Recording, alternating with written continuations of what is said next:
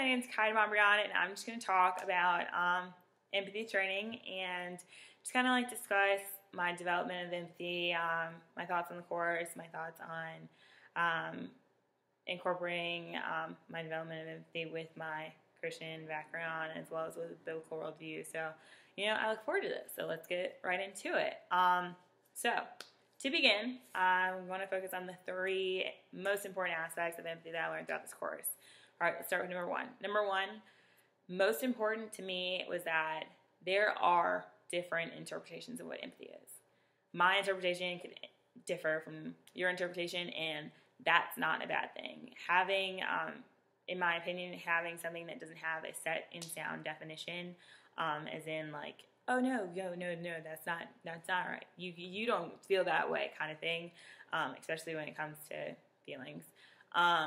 It just kind of makes it easier for me to comprehend, because you didn't have to seclude it to just one little thing. You had this little thing over here, and then you had it over here, and then you had it over here, and just kind of like all these different aspects that you could kind of correlate. For example, emotional contagion. When we're going over Rogerian empathy, it was amazing. I was all for it. I was like, woo, I do that. Like, I got it. This is what I do. Okay, this is great. Like, I'm empathizing. Awesome. And then, like, the next chapter, it was like, it's great, kind of more so in moderation, because when you really think about it, you're reacting based on how you felt when that situation happened to you, or how you would feel when that situation happened to you, based on, the facial expression you picked up, or the sound, or the smell in the wind, that kind of thing. And sometimes it's not that simple to understand the two. It took me kind of like a couple readings to actually really get what emotional contagion was. And this is even after I was like so excited about it, because, you had that other view that's like, just not so much, obviously, because, it's not focusing on you. You can do, but not so much. And so that kind of segues into my second most important aspect of empathy. A little bit goes a long way. And what I mean by that is, it was important to me that the book had multiple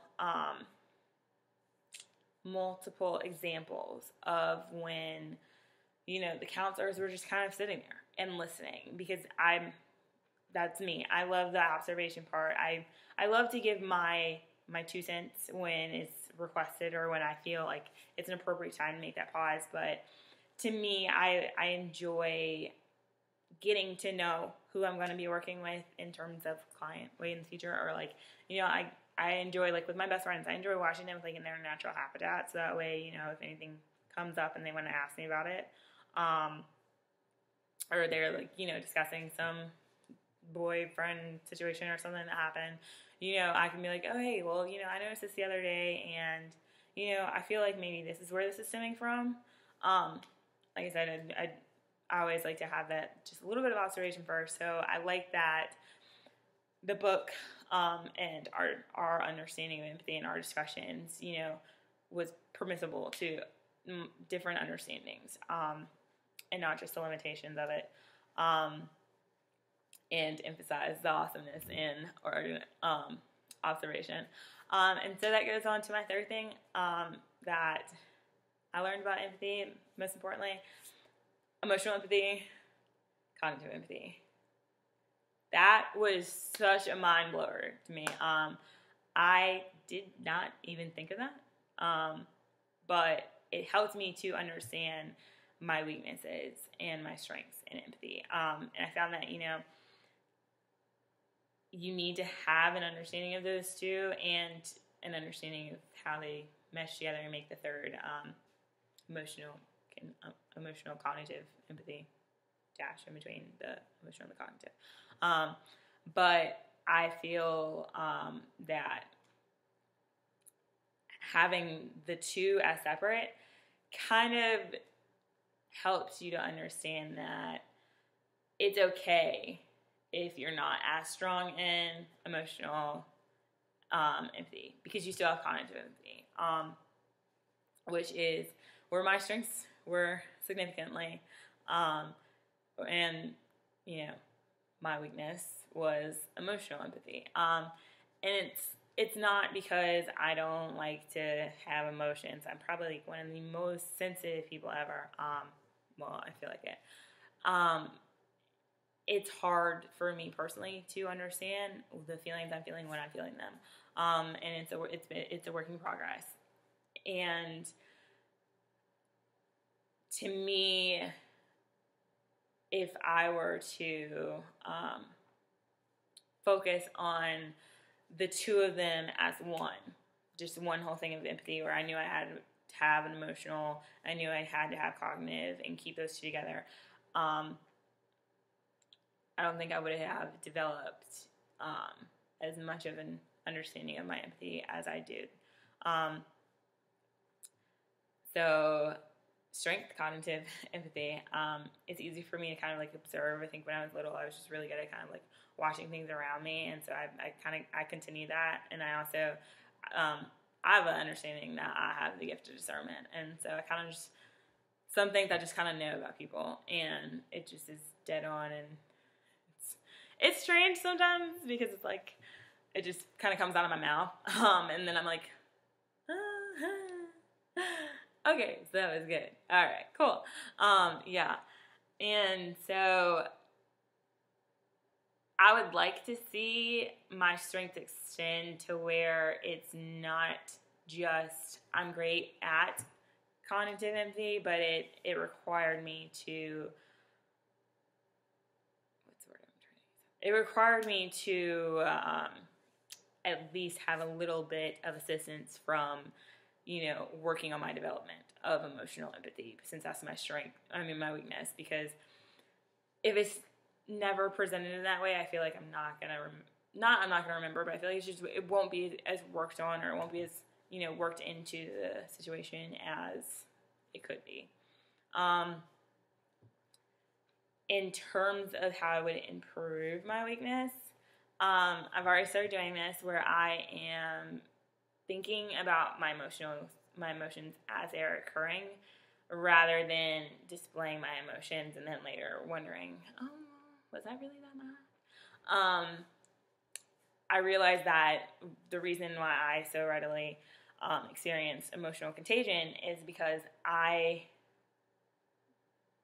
lack of ability with understanding my emotions while I'm having them. Yeah, understanding my emotions while I'm having them allows me to observe someone else having experienced an emotion, and then kind of pull myself into experiencing that. And it just wasn't really there for me from the get that if I am experiencing what they're experiencing and focusing on me. And so I definitely don't want to do that. So it can be improved. It's going to take some memory to remind myself to do it, just because emotions for me, like sometimes I feel like they happen really fast, and sometimes I feel like they could just happen slowly, and I'm like, oh, okay, I get it. But yeah, most of the time I feel like I have an emotion, and then it's already started, and I'm just like, no, I wanted to work on that. So I guess that involves how I'm going to further develop my empathy as well. Yes. I would like to start incorporating empathy immediately at my job. I'm going to be working with bariatric patients and doing charts for them, and it's been emphasized. Emphasize that you're going to have a lot of empathy. And I think it's kind of right time, right place, thanks God, for making sure that that's the placement that I got for this job, where it was a situation where I could continue this development instead of kind of, going on to my next classes and thinking about how great it would be to incorporate them, and then having some issues making sure that I actually incorporate them. And that would be how I want to further develop my empathy as well. Like, I don't just want to leave this as I got this information in this class and then I left it in a notebook. or I only used it with social outings and stuff. Like, I want to incorporate this in the rest of my courses, which this is my first one. So all of my courses that I have to take in order to make it to counseling, I want to be able to, every single opportunity that I can, work on, applying emotional empathy, thinking of, okay, how would I go about doing this? So that way, emotional empathy for me gets a little bit of a workout and kind of, gets it pumping. Obviously not going to leave cognitive empathy in the sand. Love it with all my heart. But, I appreciate the idea of being able to consider empathy for the rest of the program, because I feel like that in itself will, even if I didn't do a lot of effort into it, just thinking of it a little bit, I feel like will go a long way. So I'm excited to see how I can interpret empathy into the new classes that I have coming up. And one of them is actually spiritual. Actually, they're both there's the Theo and the spiritual one.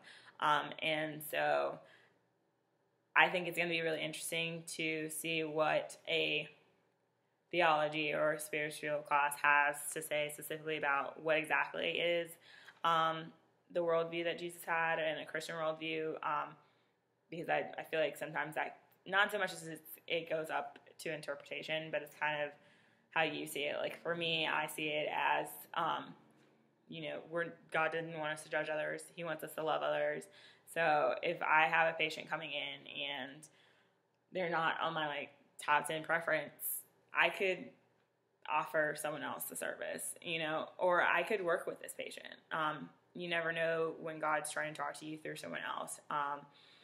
And I've learned that on various occasions, ironically enough, when it was somebody I didn't want to talk to. And so for me, what helps the most is thinking of it with that Christian point of view where, what would Jesus do?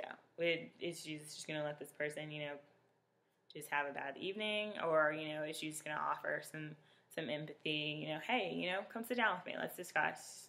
Maybe I can help you out, And I think that's why I always have felt like I empathize very well with others, just because I always thought of it in that way, what would Jesus do? Would he just keep walking? Would he help out that person with their issue? Would he, even if he didn't like the person, would he just be like, oh, okay, bye? Or would he actually, put forth extensive effort to do everything that he could to help that person that's in that situation? And I feel like personally, I felt like we touched base on the biblical point of view in terms of empathy. I think maybe the NC class did it more than we did. I wish it had been just a little bit more of it that was required to put into the discussions. I think most of it was put into our papers that we wrote with you, but it was interesting to me to see how everyone kind of, their differing worldviews, if they mentioned it, or how they incorporated empathy into their day. It just reminds me that, God made God made each of us different, and so we can never really judge somebody. And it also goes back to empathizing. Someone comes in and they don't do things the way I do it, I can't just sit there and judge you. I want to understand you. I want to be able to help you, because obviously you came here and, that's what you were looking for. And so I want to do my best to give you the type of care and Christian-like love that I can.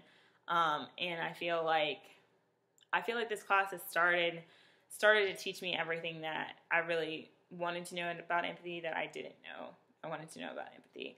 And I really appreciate it. I enjoyed it so much. But it looks like my 15 minutes are up. And so, that being said, Have a great day. Bye.